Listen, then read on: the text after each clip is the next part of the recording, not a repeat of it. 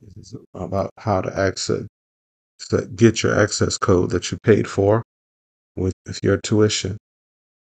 Um, what you end up having to do is the access code has been sent to you.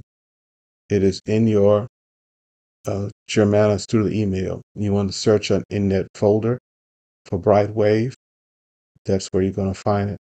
And you'll see a subject line that says Brytewave, your new materials from Pearson. Okay. So once you do that, uh, this talks you through the directions of how to get to uh, retrieve your access code.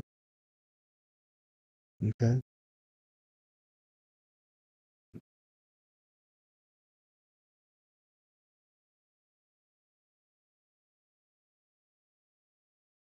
Mhm.